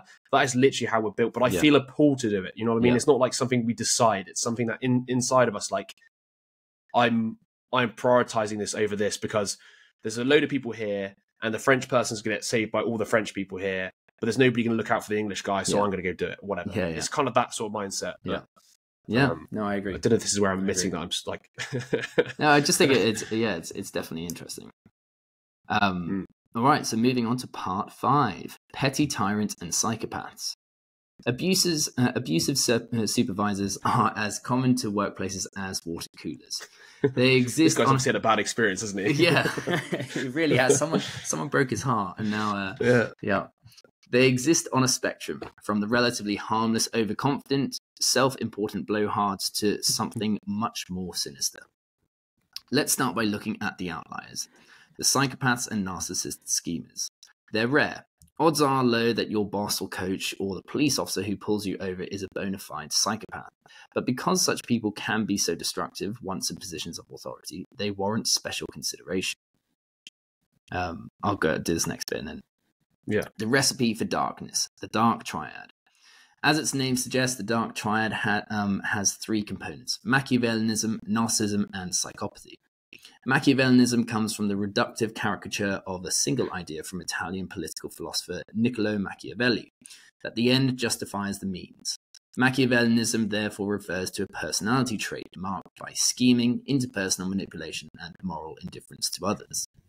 Narcissism, named after Narcissus from Greek mythology, who is destroyed because he falls utterly in love with himself, refers to personality traits that often manifest as arrogance, self-absorption, grandiosity, and a need for recognition from others. And psychopathy, the darkest trait of the dark triad, often shows up as someone who lacks the ability to feel empathy and is impulsive, reckless, manipulative, and aggressive. Each of the three traits exists on a continuum. And just like a last bit, so there's also, it's called the what's four? Triad, and what's four? Why am I forgetting what like the word is for dark triad? The dark square? No, it's not. I can't remember what the fuck it's called. But anyway, there's normally a cube. What the fuck is it? That's really good. I genuinely don't know what you're on about. It's got like a particular name. I just can't remember. But anyway, Pentagon. Yes, hexagon. Like, no, basically, sometimes the sadism is also joined in there. Oh, it's part of it. Is okay. Obviously, like deriving joy from inflicting pain on others. Jesus. But yeah, sounds like somebody that don't want to get for a bit of. It's a fucking tetrad. That's what it's fucking there called. There you go. Woo! Get in there. I'm going to mark that. Woo! Yeah. Cool. So, the biology of empathy. While neuroscience is still trying to understand the biology of empathy, it seems to operate through two systems, one bottom-up and another top-down. The top-down system comes from something called a theory of mind, or mentalizing. This is where we try to understand what other people are feeling and what their intentions might be. The bottom-up system is believed to be associated with the mirror neuron system, in which our brain activity mirrors the brain activity of someone we're witnessing. For example, brain scans have shown that if you see someone making a disgusted face as though they just smelled something awful, the same part of your brains are activated as if you had just smelled something awful yourself. But not all of us are the same. Some of us react more than others to suffering. Using fMRI machines, scientists can quantify the change in brain activity from our baseline to a reaction to seeing someone else in pain. Empathy is incredibly complex, but this method gives scientists a rough proxy to measure it. And then, yes, so we got the empathy of psychopaths. Valeria Gazzola and Christian Kieses took that insight and measured empathy in psychopaths. In their study, 21 clinically diagnosed violent psychopaths were transported to their lab to be scanned. Oh, God. Fuck me. Imagine driving that bus and what you've a way got to 21 like psychopaths. We have 21 clinically diagnosed violent psychopaths in your bus. Yeah. Fucking hell. Oh, Jesus. A lot of labels, a lot of strong words, right? Yeah. So once inside the scanner, the psychopaths viewed someone getting hurt by another person. As the researchers expected, the neuron fireworks never went off in the way they do in the rest of us. The sections of the brain that are normally associated with emotion were dull and distant for psychopaths. The pain of others didn't bother them. But there was still a puzzle. Open any book about psychopathy, and the phrase psychopathy, and the phrase superficial charm is probably on the first page. Psychopaths are smooth talkers. They're often incredibly likable, albeit in a glib way. They seem exciting to be around. A key to their success is manipulating others, but doing so requires making others let their guard down. How could people who didn't feel for others make us like them so effectively? To find out, Gazzola and Kieses decided to rescan the violent psychopaths. But this time, Professor Gazzola had an idea. She explicitly told them to try and feel for the other people, to empathise with them while watching them suffer. In that experiment, the results were completely different. The psychopaths showed neurological signs of empathy that mimic those of normal people. This led the scientists to conclude something surprising. Psychopaths can feel empathy towards others. It just doesn't happen naturally. The regulation of their top-down and bottom-up processing is different from that of the rest of us. Super. That's a really interesting study, Tifo. It is really interesting. It's such a clever study. That's when you're like, when you fall back in love with science, and you're like, oh fuck, okay, that's a proper study. That hiring rewards the dark triad. Consider how we hire and promote people. Success relies on charm, charisma, and likability. Job interviews are performances. You may have gotten there with your CV, a good cover letter, and a strong recommendation, but once you're in the room, it's all about making the people there like you, while creating the perception that you're qualified for the job. The way we hire disproportionately rewards the dark triad. Confidence and competency. In a series of studies carried out by Professor Cameron Anderson and Sebastian Brion, they found that incompetent but overconfident individuals quickly obtained social status in experimental groups. Even when competence was easily measured and plain for all to see, being overconfident made other people perceive you as more competent than you were. And this ties in perfectly with like psychopaths or more narcissists, actually. Actually, the whole three, because you can imagine that someone who's very charming, they're very good at coming across as being overconfident, even like overconfident for their competency. And you know, when they're willing to lie, I think that was another point of his in this chapter, that we're willing to like stretch the truth a little bit, or most people are, but they're willing to like fully make up something, and then they back it up by just being so confident about it. Be like, yeah, I did this course at Harvard, it was like great, and they've never even been to Harvard or never done it, right? And because they're Machiavellian, right? Any means justify it at the end. So they're willing to lie, they're willing to do all these things. And realistically, like, what's the repercussion? I mean, they either get the job or they don't. But they've probably got a higher chance of getting it just from getting in the room and talking to people, you know? Yeah, that's a really good point. And obviously, like he says there, it's they get rewarded in that sort of job search area, because also a lot of jobs, like, or sort of a lot of people who submit applications for jobs, the people who like review it don't tend to actually do too much due diligence. They're not like, they're all busy, so they're not like, calling up Harvard to be like, did this guy get there? You can fraudulently make Harvard certificates in this day and age with things like Photoshop. You know what I mean? You can create anything you bloody want. So the power is to them almost, in a way, like especially in that aspect, because you're right, they could blag their way for anything almost as well. So yeah, cool. So that's covered the personal aspects, and now we're on to part 6: bad systems or bad people. How can we tell whether someone abusing power is a bad person or not just the product of a bad system? This is a crucial question if you want to improve the world. When those in authority act like abusive monsters, we tend to interpret their behaviour as solely the product of individual choice or personality defects. Sometimes, as we've already seen, that's dead on. Psychopaths and petty tyrants rarely deserve the benefit of doubt. But sometimes when power is misused or abused, it's not because the person in charge is a bad person.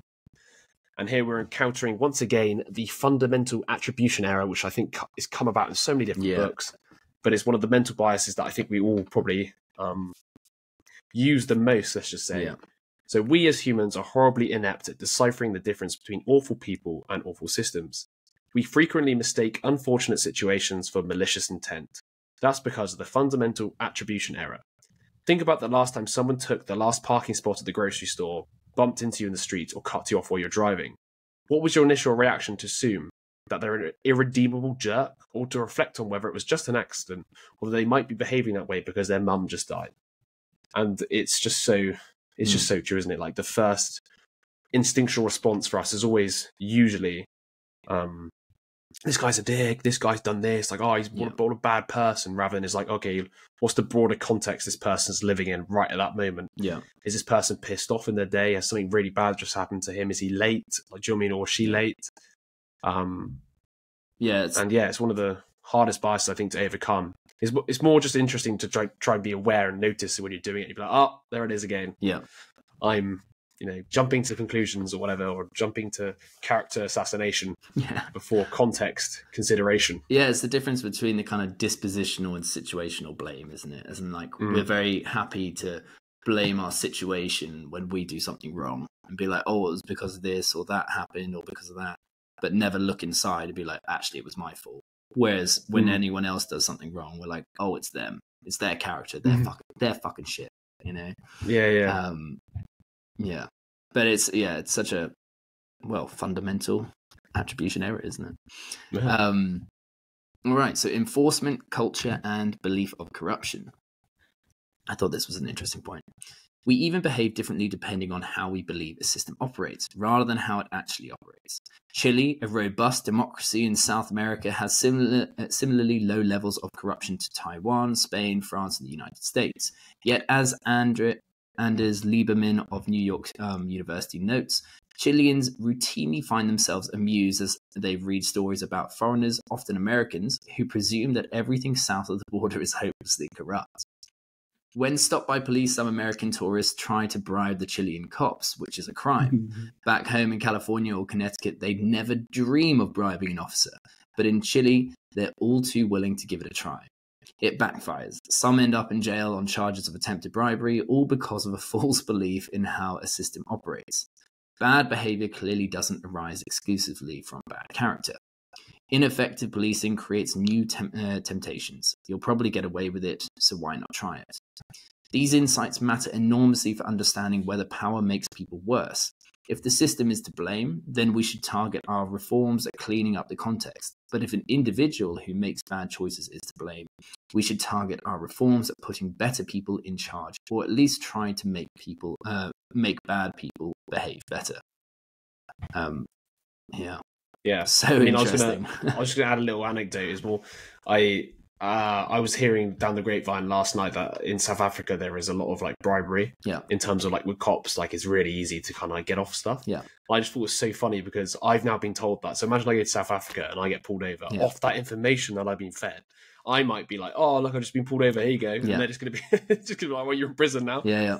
No, exactly. And these people obviously thought exactly the same. I don't know why I guess they just generalized about the whole sort of South America and thought, screw it. Everything's corrupt below the border, and they've got themselves in way more trouble than they possibly could. But it's just interesting because it does guide behaviour. 100%. Because I was even speaking to the person yesterday about South Africa, and they were sort of even saying like they don't care about getting caught by the police because they're just like, well, we can pay them off. It's like, oh.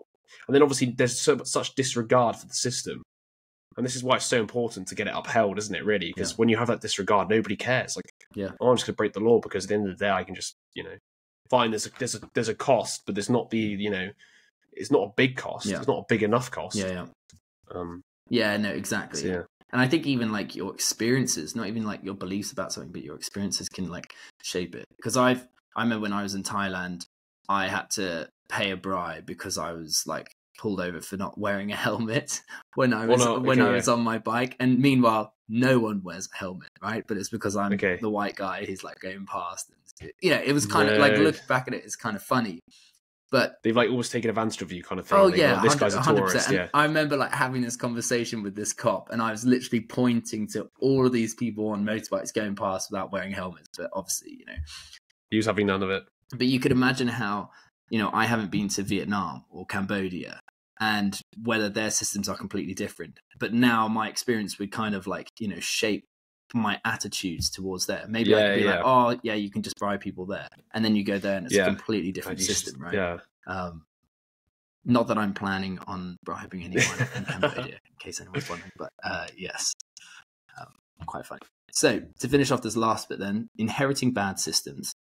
It's worth noting that a decent person inheriting a bad system has to make choices that the person wouldn't make in a good system. Few of us inherit dictatorships, but many of us operate in broken systems. With constraints imposed by that context, we don't have absolute free will. Our behavior, good and bad, is shaped by those systems. Yeah. It's why, a lot of people sort of like argue for like system reform and stuff, isn't it? It's because like these systems are built in a different day and age, and technology changes, people changes. The systems get learnt how to be, used. They don't get corrupted themselves. They just get learnt how to like get through the loopholes, right? Yeah.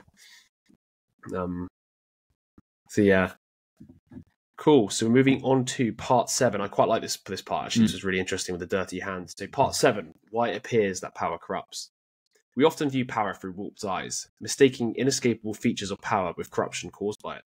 Power does corrupt, but our overly cynical view of how much power corrupts is wrong. Some of that has to do with 4 phenomena that are too often overlooked when we praise or condemn authority figures. Brian Klaas calls those 4 phenomena dirty hands, learning to be good at being bad, opportunity knocks, and under the microscope. Each gives us a skewed perspective that causes us to believe that power corrupts people more than it actually does. This isn't to say that people in power behave virtuously, but rather to show that the widely held view that power makes people worse is often overblown due to cognitive mistakes when we make assessing those in charge. So I'll start with the dirty hands. So dirty hands. It is easy to get one's hands dirty in politics, and it is often right to do so, argues Michael Walzer, Professor Emeritus at the Institute for Advanced Study in Princeton, New Jersey. He coined the phrase the dirty hands problem to refer to the unique set of moral dilemmas that politicians and others in positions of authority routinely face. In turn, the people we delegate authority to are sometimes thrust into situations in which all options are immoral. No matter what they do, it could have disastrous consequences. This is not to absolve, condone, or normalize grotesque acts of abuse and violence by those in power. Quite the contrary.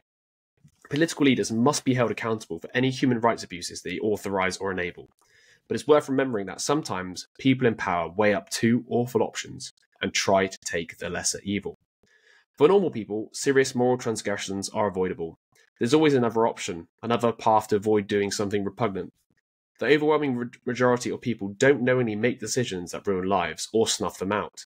Instead, we deflect such decisions to others. We elect or appoint or hire people to make unbearable choices that we couldn't face.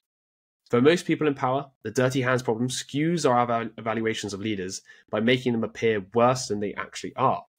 When we say power corrupts, we mean that power makes people worse than they previously were. Instead, much of the time, they just have to make worse decisions, which isn't the same. We should all be glad that Honest Abe was willing to play dirty to get rid of slavery, and that Churchill had the stomach to do what was necessary to defeat the Nazis. For those in power, immoral acts are at times clearly the most moral choice. And that's really interesting. I've said this to you so many times when I was like, they're just dealing with different problems. Yeah. People in power do not have the same problem you have, or they see the problem in a completely different way to you do.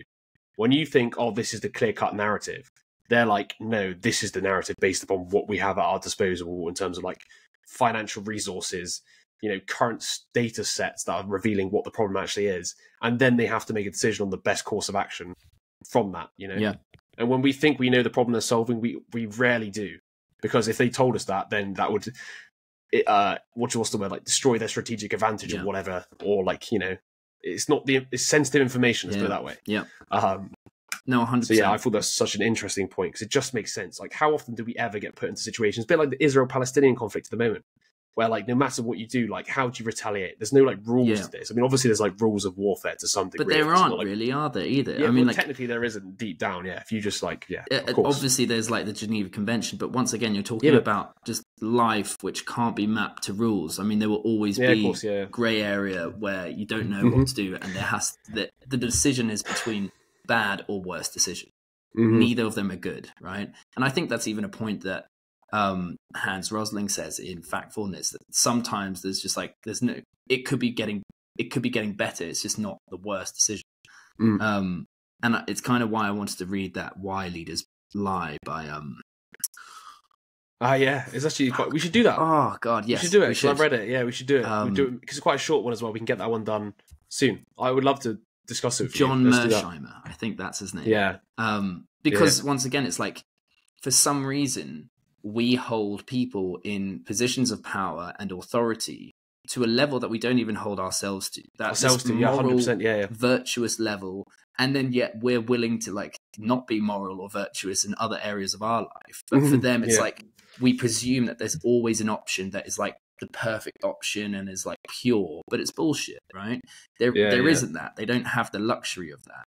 And like when he says here, some would argue that's the cost of responsibility. Yeah, some would argue. Yes, yeah, I guess so. But it's finding the most moral, the most virtuous. But that doesn't mean it is like perfect. But there's also once again the morality and stuff is always up to debate to some level. Yeah, because I think I don't remember the book now, but there's always that difference between the intention and the result. Because you could take the most morally intentional bait, like the best like intention ever, but get the worst bloody result. Think about the road to hell is paved with good intentions, right? It's the same. It's not the same. Or we made the moral decision to do this, which the idea was so grand and everybody would be better off for it, and then the result is everybody gets killed or something. It's like, well, was that the morally correct thing to do? Probably not. Like, it's not. It's this. I feel like there's also that continuum, like what's moral, what's not moral, and it's actually more like a continuum of like, what is like lesser of the two evils, like he's saying here, kind of thing. And I think also, how often do we come across a decision that really is so like morally dubious, right? As in like, it's when you make a new sale, it's not like, I skimmed a couple £100 off, is completely different to someone like, making decisions in war where people's lives are lost, right? The discrepancy is huge. We're dealing with completely different problems here.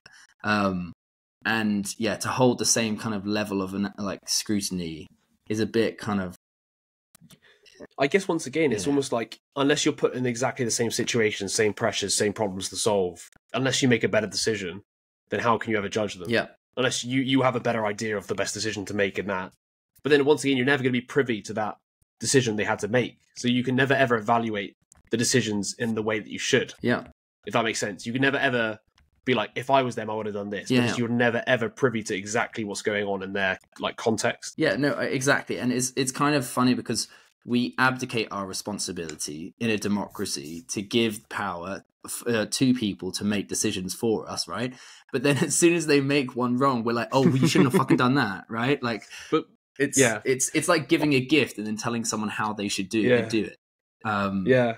And it's also funny that you say that, because it's almost like, no matter what they do, as he's saying here, there's always like repercussions, and there's always some people who benefit from the repercussions, some people who don't. Yeah. So no matter what you do, you're sort of like, you're cursed, because there's always going to be somebody who you've inhibited to do something or other, or of course some form of like negativity towards, whether it's financial, psychologically, whatnot. Yeah. And therefore, no matter what you do, you're always going to be scrutinized by some people. Yeah. Because it's impossible. You can't make a decision when there's so much diverse impacts. Yeah. No, 100%. Yeah. But anyway, we got distracted now. Well, that's such a good point in the dirty hands. Like, it was one of my favourite things I took away from the book, actually. Same. So on to the next component that he was saying, talking about. So learning to be good at being bad. Learning is an integral part of getting power and holding on to it. That creates a misperception. If you analyse the data, it would appear as if someone were getting worse over time. That power was corrupting them. In fact, their bad intent may have been static while their effectiveness increased. They were always corrupt. They just got better at it. In the early 2000s, the government of Ukraine developed an ingenious strategy. In areas that had a high density of opposition voters, election day seemed normal. People cast their ballots as usual, but when officials went to count them, all the ballots were blank. They weren't protest votes. Instead, the regime had replaced the pens in the opposition precincts with ones containing disappearing ink. After a few minutes, the X disappeared. Their rigging had gotten smarter.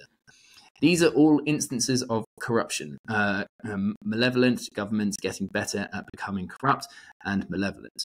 They got worse because their tactics improved, not because power corroded a previously upstanding moral character.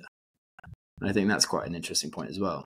Right? Yeah, no, it really is. It's like, of course, it comes across worse when the tactics and strategies got so sophisticated that the intention looks even worse, right? Like, it's like, wow, I didn't even know they could bloody do that shit. Like, it's not like it makes a good point. It's not like they're working on autopilot. Instead, they have to actively think how to get better at doing a bad job. Like how can we do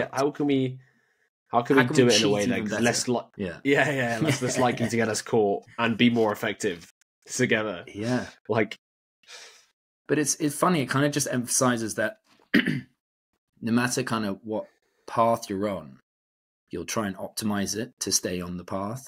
And it just so happens that this is a bad path, right? I get what you're saying. Is like you're only solving the problem in front of you, and you've got like a kind of goal in mind, and you're just like taking steps to like, oh, how can we do what we're currently doing, but in a way that's like it's more efficient, that's like less likely to get us caught. All these sort of things. That's more effective, whatever. So so now we're on to the third one, which is opportunity knocks. So let's imagine an alternate world. In this imaginary world, human morality is governed by a precise statistical probability. Every time a person is presented with an opportunity to do something immoral or abusive, they'll behave badly precisely 10% of the time. Every 10 times that person come across a wallet full of cash on the sidewalk, they'll pocket the money once. 9 times out of 10, they'll return it to the owner intact. In such a world, who would be the least moral people? That question has 2 plausible answers. The first is that everyone is equally moral. They're all behaving badly and equal proportion of the time. Mystery solved, case closed. But the second answer, the way we normally seem to answer that, is that the least moral are those who behave immorally most often, or who inflict the most harm on others. Yet, even though that logic seems badly warped, it's how we tend to assign blame in our world. Our intuition is to determine those who are bad people are by how often they do bad things. We make these judgments without any reference to how often an individual faced an easy opportunity to behave badly and hurt other people. That's a particularly relevant insight for people in power, because being put in a position of authority necessarily produces more frequent and more consequential opportunities for wrongdoing. Being in a position to decide the fate of others gives you the opportunity to do harm. The same phenomenon applies to everyone in positions of authority. So they face more situations in which they can hurt others. When they make the wrong call, more people suffer. Does that mean that power made them worse people, or did they just appear to become worse because of that increase in opportunities and the magnification of consequences? Often it's the latter. And it's a good point here, because you were pretty much just saying this, wasn't it? It was like, if they're just committing the same acts, if they're just making one bad decision compared to everybody else who makes one bad decision in their life, it's just the fact that theirs is magnified. And also, like, if technically who's more moral in the situation in the world of like pure mathematical rigor of like 1-for-1 mistake? Yeah. It's just a different way of looking at it, and it just does make sense, doesn't it? Like, yeah. And obviously having the opportunities. We've talked about this a lot before on the podcast. I can't remember, it wasn't this week for sure, but it was maybe on the art psychology of totalitarianism. We were talking about like just being opportunities to cheat, like having a test of it. So like you could say I'm courageous. But how many times have you had the opportunity to display courageous behavior, right? Yeah. That makes sense. Like how often do we display the traits that we claim to have, or have the opportunities to not display those traits, right? Yeah. So I'm a generous person, but the only other time you ever like had it with like friends. Yeah. But being generous as friends isn't necessarily generous. I would say generosity extends beyond friends, but you can be generous in one respect and not the other. Yes. So no, 100%. And it just shows you the level of complexity. We tend to look at it through this like kind of simplistic lens, but actually, you know, a true tell of someone's character is what they do when they are presented with an opportunity. But then there's more complexity into that, because it's like, well, how many opportunities are they presented with? Are they the same kind of opportunities? How many exactly? Right. If they've basically 1 out of 100 decisions is wrong, when somebody else is doing 20 out of 100, is this person really more moral than the other person? Yeah, exactly. And is there someone out there who is perfectly moral? Right? No, of course not. Everybody has skeletons in their closet. Everybody makes mistakes, right? Yeah. Because a lot of morality is also based upon subjectivity of like harm as well. Yeah. You could be like, oh, you've done something moral to me because you've hurt my feelings, for example, right? Like, you've harmed me like psychologically, but you would be like, oh, well, I didn't see why I would have harmed you. Is that your fault or is it my fault? That type of thing. Yeah. We can get into that, but no, exactly. No, it's a really good point. I mean, I loved this chapter. I thought it was just so interesting. So on to the last point. So under the microscope, let's again return to our mythical world of predictably corruptible people who behave badly with clock-like regularity, precisely 10% of the time. But now let's imagine that rather than picking up a lost wallet, these people are prone to embezzling from their employer. One woman works for a mid-sized paper company in, say, small-town Pennsylvania. Another works for a mid-sized paper company in a grim commuting town outside London. Both have the same number of opportunities to embezzle. But there's one difference.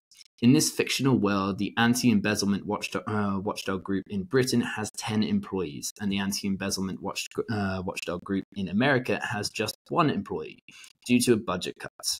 What would happen if we examine the embezzlement data? It would appear that the British embezzler was much, much worse than the American one, because she'd be caught far more often, even though they were behaving identically. When it comes to evaluating people who behave badly, the level of scrutiny they face is an essential variable in correctly evaluating someone's actions. This is particularly important for those in positions of immense power, because many operate under the constant gaze of a microscope. Sometimes the rich and powerful can use their considerable resources to divert that gaze, or to disguise abuses or crimes as legitimate activity. But much of the time, seemingly worse behavior by those in power can be chalked up to an explanation that we consider less often. They're simply more scrutinized than the rest of us. Millions of cases of small-scale fraud are likely left undiscovered because the perpetrators don't need to bother greasing the wheels to avoid detection. They just don't control enough money to warrant a second look. Often a colossal iceberg of bad behavior is under the surface. We often just see the tip of when people in power are exposed because someone bothers to look out for it. If that's true, then perhaps we're all worse than we appear, but the powerful get caught more because they're scrutinized more. Summary, our intuitions about power can be flawed and mistaken. 4 phenomena: dirty hands, learning, opportunity, and scrutiny make it seem that power makes people worse than they actually are. We sometimes confuse the effects of power with intrinsic aspects of holding it. Yeah, this we talked about this the other day, didn't we? Yeah. The microscope stuff, like the idea of being the more scrutinized you are, the more likely you are to like uncover stuff. I thought this is such an interesting point. I've always held this belief that like this idea of mini scale fraud and stuff is left undiscovered, because I've always thought about this, like, if it isn't worth somebody's money or time to investigate, they're not going to bother, and therefore it's very likely that there's rampant fraud So much, mate. across very small businesses or whatever, even like medium sized to some degree, just because of the fact that there's like no reason. Like, for example, let's just say you went into a business that only turns over like 50k a year and they're doing rampant fraud, like, and it's just not worth your time. Like, if you what would you uncover? Yeah. You find them, they go bankrupt. It's almost like there's like an unspoken rule of it, which is also like, let it happen, let, like, you know, whatever kind of thing. Because it's that like age old thing of like surveillance fees, like letting people go. Because if you surveil everything and control everything, nobody will be able to have the energy and stuff to start and do stuff. So they just let it go. But at the same time, it needs to be like watched to some degree, right? I just thought it was quite interesting. I wonder whether AI will change that to a degree, because now you don't need manpower or money to. Yeah, I wonder if they can like look for idiosyncrasies in like accounts, or look for idiosyncrasies within certain things, and just be like, hang on a second, this doesn't make sense here or here or whatever. And then I don't know. But I thought it was really interesting, especially this, like, it does make sense that like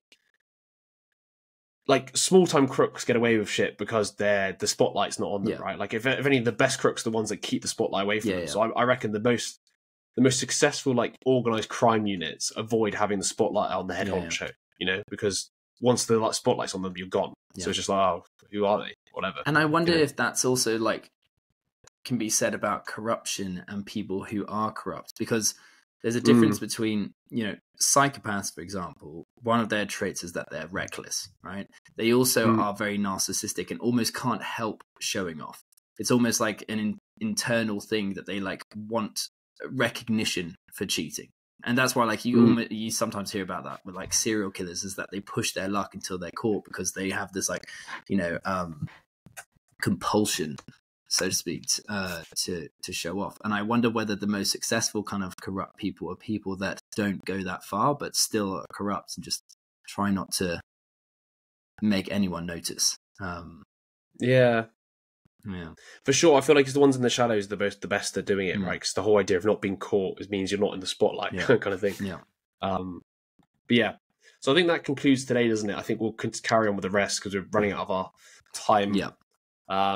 But yeah, so what have we got left? We've got the chapter of Power Corrupts. We've then got How Power Changes Your Body. Then we've got Attracting the Incorruptible, The Weight of Responsibility, and Watched. I believe that, and then also Waiting for Cincinnatus. And I believe these chapters are more on like the lessons and takeaways we can take from everything we discussed today, which would be useful. We'll also finish that off with an actionable idea, I guess, off the back of it. But yeah, that's the first part of Corruptible, and we'll probably record the next one in the next few days and get that one up soon. Yeah, looking forward to it. Cool. That's a wrap. It's a wrap.